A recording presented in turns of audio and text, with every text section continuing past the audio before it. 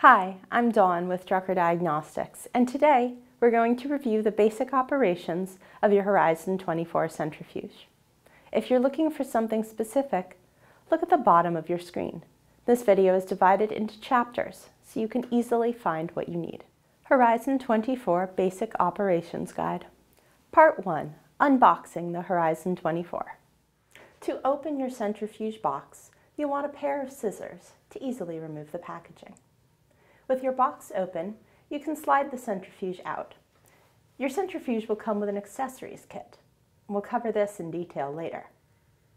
Once you're done unpacking, you should have all of these items. Part 2. Setting up the Horizon 24. Let's start by making sure we have all our necessary accessories. These came out of your accessory kit, the bag packed in with your centrifuge. You'll need your power cord, your tube holders, your quick start guide, and your centrifuge.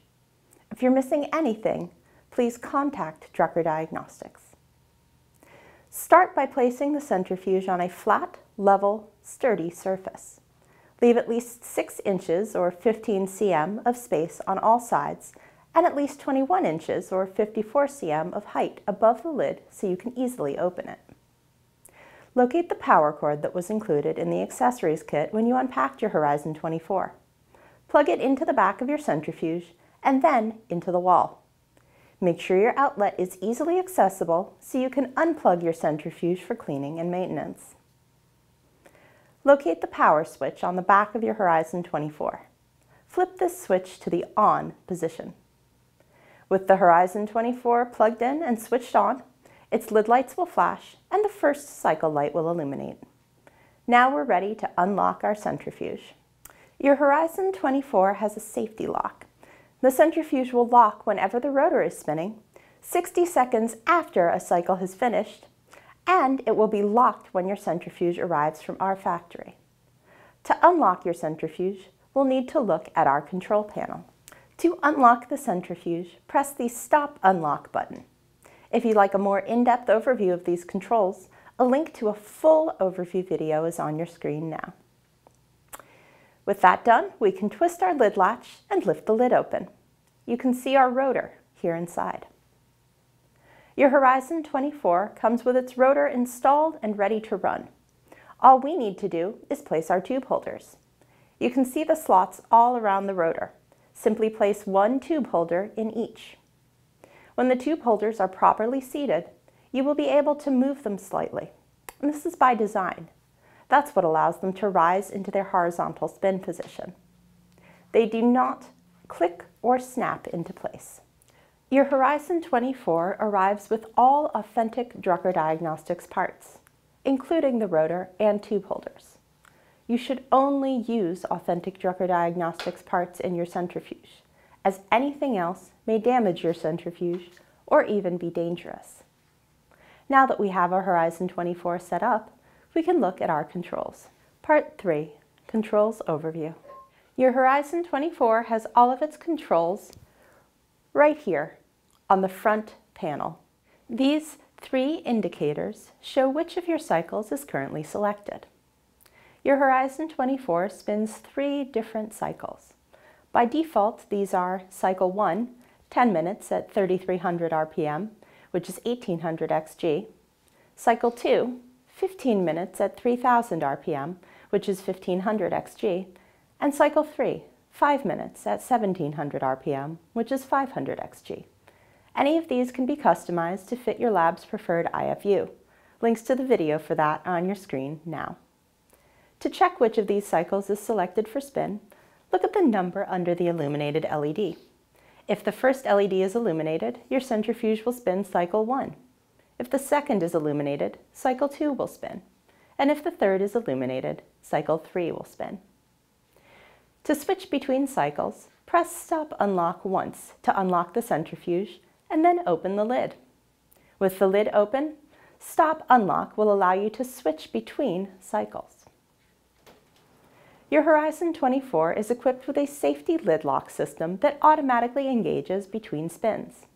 Pressing Stop Unlock will unlock this, allowing you to open the lid latch and access the rotor chamber and allowing you to select between the different cycles.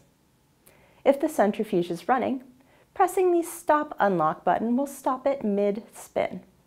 The centrifuge will immediately slow down, and once it comes to a full stop, it will automatically unlock, allowing you to open the lid latch. The Start button starts the centrifuge. When you press Start, the Horizon 24 will begin to run the currently selected cycle. And those are your controls. Now let's look at how to load your Horizon 24 and spin your first samples. Part 4, Spinning Samples. Your Horizon 24 is set up, and now we're ready for our first spin. Before we can spin a cycle, we need to make sure that the centrifuge is correctly loaded. That means the samples it will spin are balanced. Like any centrifuge, the Horizon 24 should always be run with a balanced load. That helps keep the lab safe and ensures the maximum lifespan for your centrifuge. First, make sure that all 6 tube holders are properly seated in the Horizon 24 rotor. They do not snap in place, but should be seated 1 per slot in the rotor.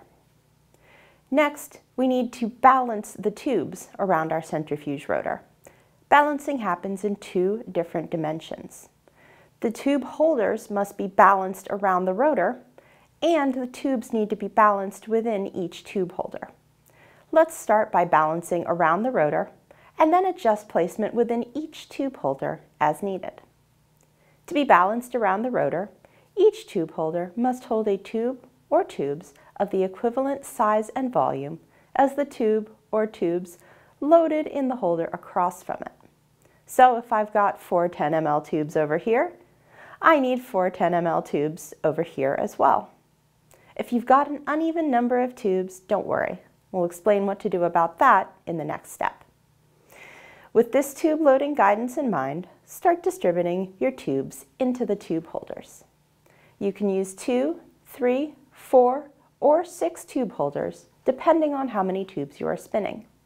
Just remember to make sure that the tube holders are carrying equivalent weights. Once you've got that equivalent loading, follow the diagram on your screen to balance the equally weighted tube holders around the rotor. Red indicates an equivalently filled tube holder. Now, what happens if you're running different tube sizes, say 4 ml and 10 ml volume tubes? You can absolutely run them in the same spin. Just make sure to follow the equivalent size and fill volume rule. If you've got 2 4 ml and 2 10 ml in one tube holder, you'll need 2 4 ml and 2 10 ml in the other matching tube holder. Alternatively, you could load these tubes into 4 tube holders instead of 2.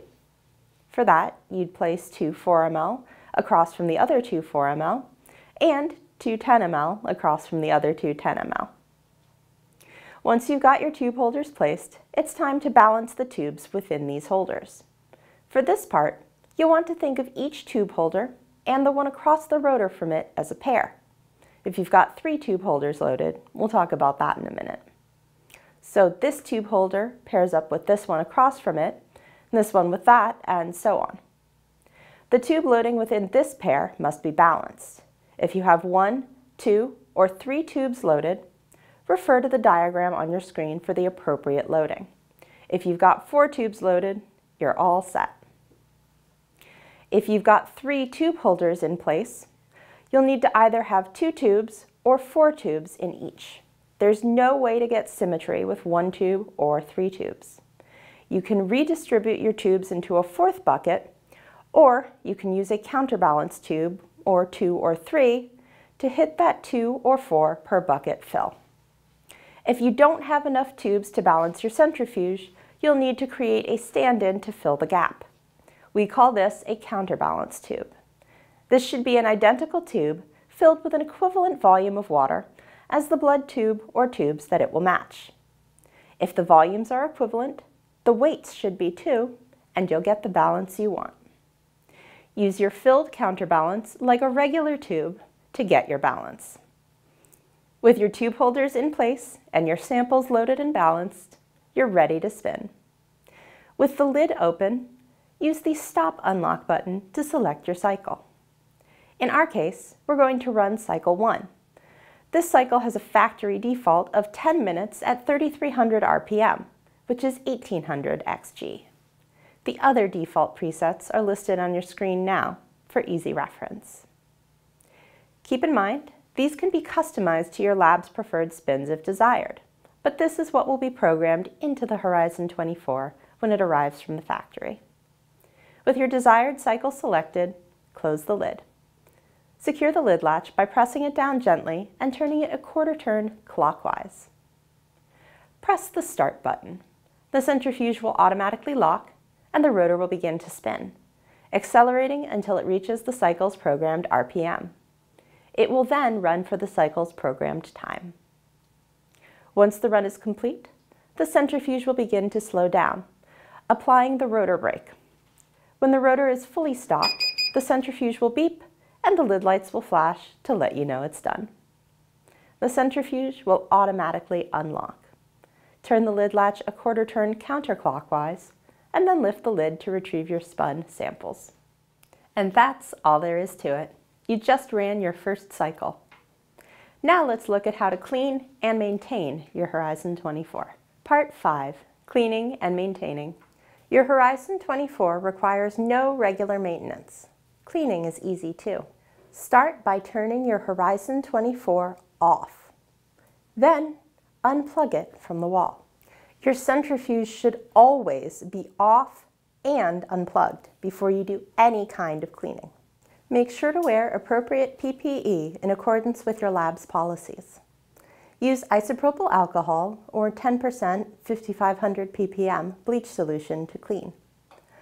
Only the approved isopropyl alcohol or 10% bleach solution should be used.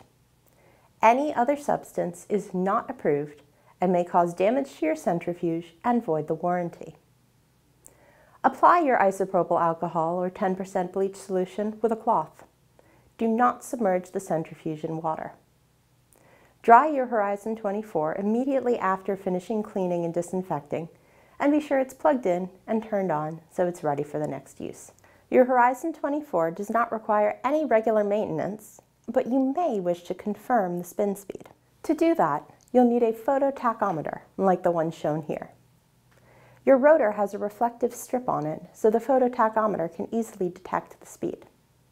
Just start the cycle you wish to test, wait a minute or two for it to reach its peak speed, and point your phototachometer down through the clear part of the lid. You'll quickly get a reading. And that brings us to the end of our basic operations guide for the Horizon 24. We unboxed and set up our centrifuge. We reviewed its accessories and controls. We also learned how to spin our first cycle and how to clean and maintain the centrifuge.